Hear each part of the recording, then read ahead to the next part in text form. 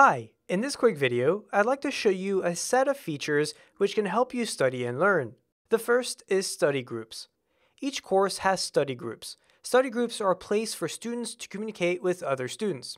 Here you can ask questions, help someone who has a question, give yourself encouragement and tips on how to pass a certification exam or how to solve a problem, and more.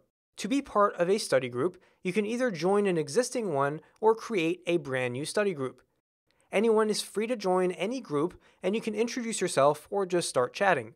And this is just a great way to collaborate with other students who have similar goals as you.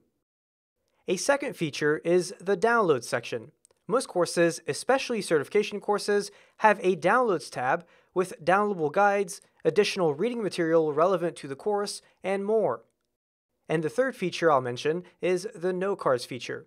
Note cards give you the option to create your own cards, which you can then use to study, and they also give you the option to study other students' and instructor cards. And these are just 3 of the available study tools which are designed to help you get the most out of your membership. Thank you and enjoy.